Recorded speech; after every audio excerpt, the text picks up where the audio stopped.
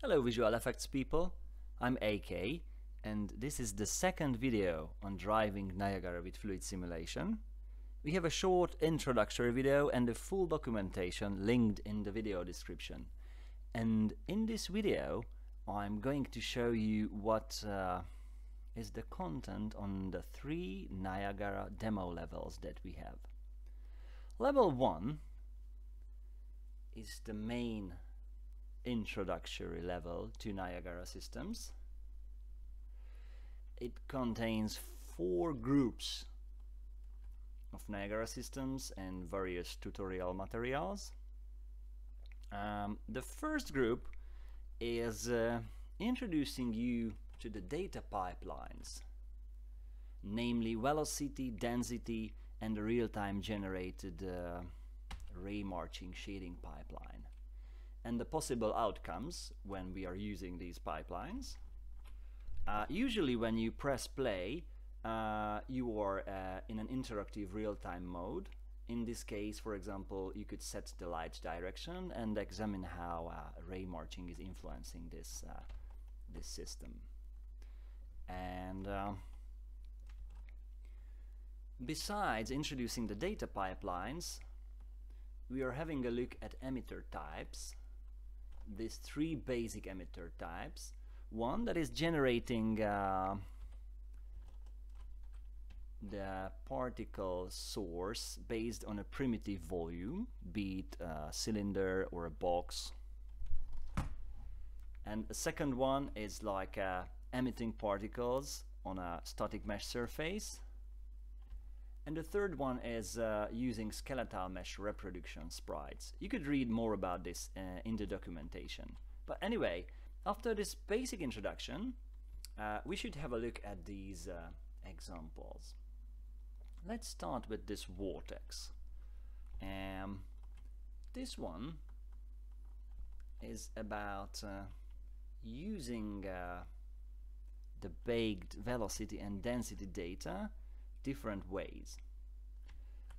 This scene, for example, is demonstrating how velocity could be used by overwriting intrinsic particle velocity, and so the result is like particles moving on a fixed trajectory.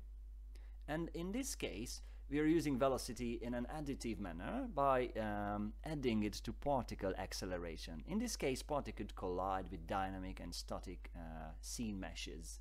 So despite the fact that we are using baked data, the whole system is still responsive. And these 3 examples are showcasing how we could use the fluid simulation data on a stylized way, so less realistic. Have a look at this, for example. It's just basically vertically scaling the mesh particles with the density data. It's really far from being realistic. It's like more like a visualization of some melting landscape. But anyway, we are using the same vortex fluid sim input to achieve this. And having a look at this one, yeah. It's combining velocity and density data, but no real-time Raymarching. But still, it looks quite fluffy. And if we continue this and add a Raymarch shading path, we could get a kind of realism. I'm getting below the system and moving the sun a little bit. Yep. So let's see what we have. Yeah. So I'm moving around this cloudscape thing and changing the sun direction, and this real-time Raymarching does its thing. Yep, the same applies to this system here. So far so good. Let's have a look at that system over there. I'm teleporting. So what do we have here? Yeah, it's an interesting example of combining the fluid simulation output, which you could see here applied on velocity, with a traditional painted texture, which is like a magic circle with runes. So I'm using that magic circle as a density input, and the velocity to wash away the density masked particles. And so here we go. You could do that with any classical density texture. So you could combine a fluid simulation with classical data. Right on. We have a few more of these Raymarching systems. This one is like a fluffy little cloud thing. Nothing special about it. And let's have a look at this group. You might have seen it in the quick introductory course. It is demonstrating how this lubed smoke column is behaving when we are using it in a stylized way, and we have been moving this object and examining how particles collide, wrapping around a static mesh surface, and of course these guys. But you have seen it in this short video. Please have a look at that. So much about the first level. So it's just 4 groups demonstrating the data pipelines. You could click on these and have a look at the details in the word outliner and find the NiagaraSystems that we are using, and yep, here's the smoke thing in Niagara Particle Editor, and you could see how we are using a basic root emitter, a base emitter, to define all these example systems. But anyway, you're gonna have a look at these on your own. And now please let me move on to the second level.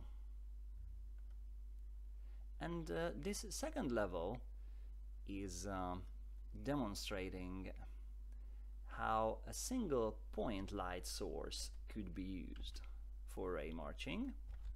With interactive sliders, I'm moving this light source, and the same way as I'm calculating direction from a single sunlight, we could do the same thing with a point light. And I'm moving around the system to have a look how it looks like from different angles.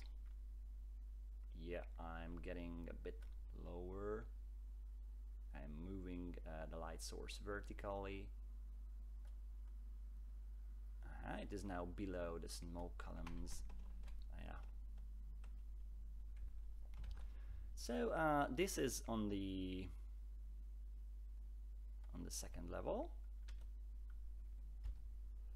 And the third level is really experimental. I was trying to came up with a large cloudscape by using a tiled loop kind of baked fluid sim data, and the whole system is behaving like a plane of clouds, and it's also colliding with that big sphere in the middle.